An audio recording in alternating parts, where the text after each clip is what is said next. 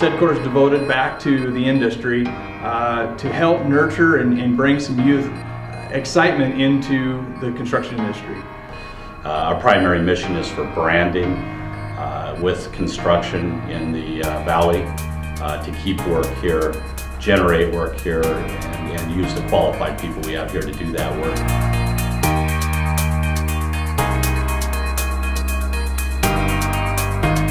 When I started to gather these guys together to find common issues and concerns, education and a new workforce came to the top.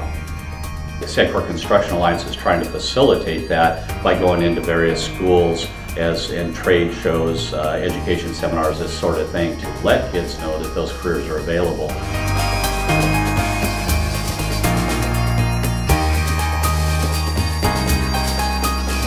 Construction around the world builds us the fantastic buildings, bridges, hotels, and amenities that we come to love. The business is moving faster, projects are getting built faster. In the industry, we are continuing to grow. We're having record numbers of people alive on this earth, and we need to continue to build buildings, and we need to continue to serve them. There is going to be a huge demand for skilled trade workers in the future, and the reason for that is we have an aging workforce within the trades. So there's a big void of young people coming into the construction industry. Without a construction industry, we have a serious issue because those contractors are building public buildings, private homes, private businesses. They have employees who in turn spend their money in the local economy.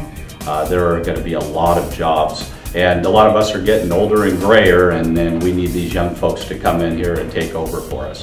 Which leaves a huge gap and a huge opportunity to bring in really a new generation in the construction industry.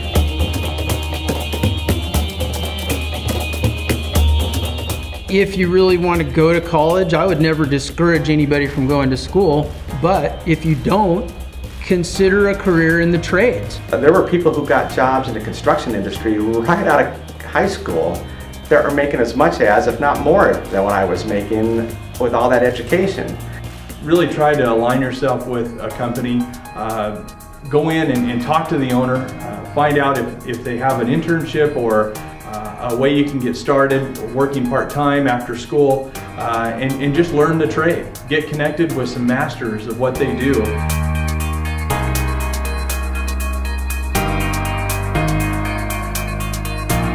The Construction Alliance, like many industries, just wants to make sure they have the fundamentals, being able to read a tape, use a speed square, have some work ethic. To add, subtract, divide, fractions, those are all something that's used across the board. As employers, we're looking for somebody that's got a work ethic, that's going to show up on time and wants to be there, that cares about the quality of their work. But also being able to use Word, Excel, those two programs are something that I use every day. The big one really is just to focus in your school. Really focus on the classes, math, any kind of drawing classes. There's a lot of different things you can be doing in school right now that will help you obtain a job later.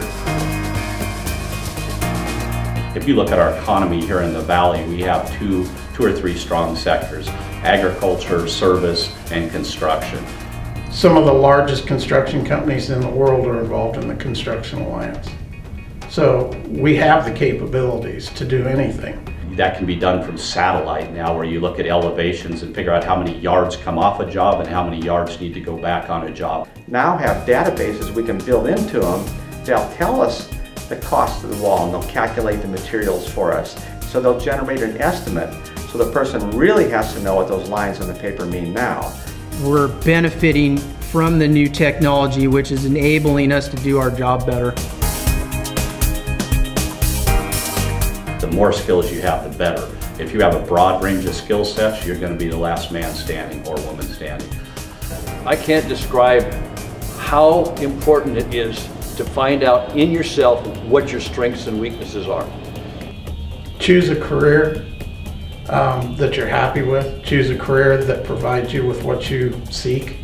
I think there's a lot of occupations out there, especially in the construction industry. Once you hone your skills, you can make a very, very good living. Don't overlook a career in the construction trades.